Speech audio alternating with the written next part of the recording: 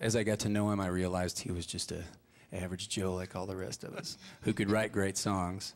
But he's also, I mean, he's in the Songwriters Hall of Fame. He's won Grammys, he's won ACMs, he's won CMA Awards. He was a very eloquent president of the NSAI, and he's also a very good friend of mine, Richard Leigh. Thanks, Mark. And my name is Mark Beeson.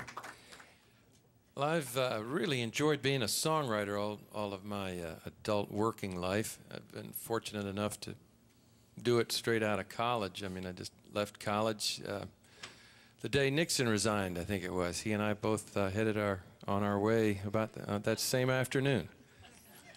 And I had a friend hold a place for me down here to see if I could hammer out some of my dreams down here in this great city. And coming from D.C., as I did, this is a really, I mean, I think all of us know what a special town this is, the town of Nashville, Tennessee, where people sit around and dream professionally, professional dreamers. It's an amazing thing, and they get sometimes paid handsomely for it. Other times, not so handsomely, but we have a great time. But luckily, I've been able to survive in this business and had a lot of fun. And one of the most enjoyable parts of a very enjoyable profession is, in addition to all the great people I've met, like these two great people here that you're listening to tonight, that one of the neatest things that ever happens to you when you're a songwriter, I think, and you are the first person that ever hears a song on the planet Earth, that particular song. And if it's going to be a hit, if it becomes a hit by good luck and good fortune, a good producer, a good singer, and fixes anything that you broke in it, it's an amazing thing to be the first at anything. It's so special to me because I'm, you know, just, it never happens.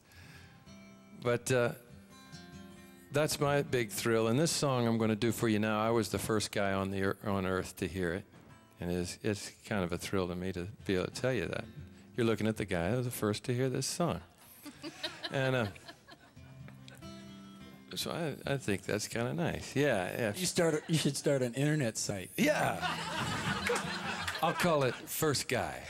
No. .com. .com. Yeah. Firstguy.com. But I was working with this song, and I had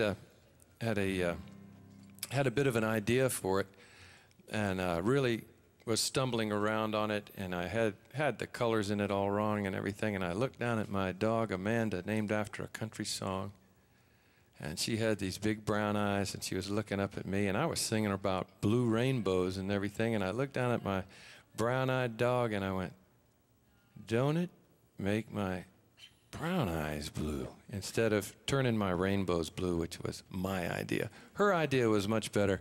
So I'd like to sing this for Amanda, my dog, who is now upstairs somewhere writing with Elvis, I think. And she's a great songwriter in her own right. But she gave me the idea, and it goes something like this. I hope you remember it, for the old girl.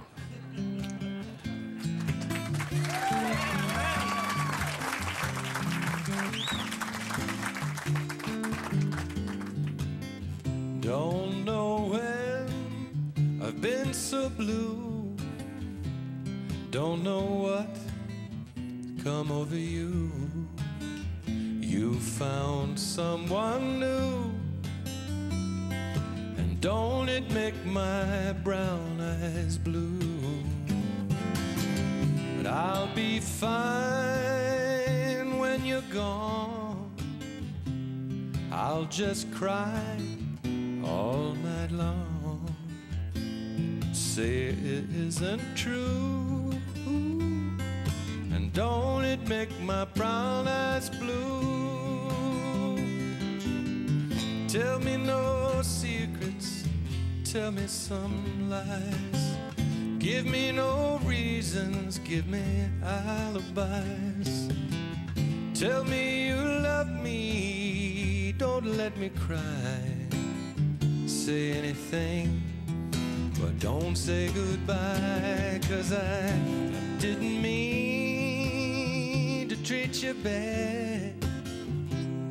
Didn't know just what I had. But honey, now I do.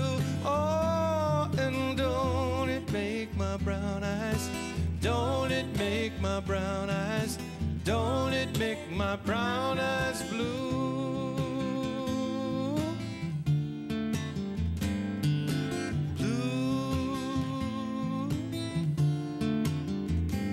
Oh, don't it make my brown eyes, don't it make my brown eyes, don't it make my brown eyes blue?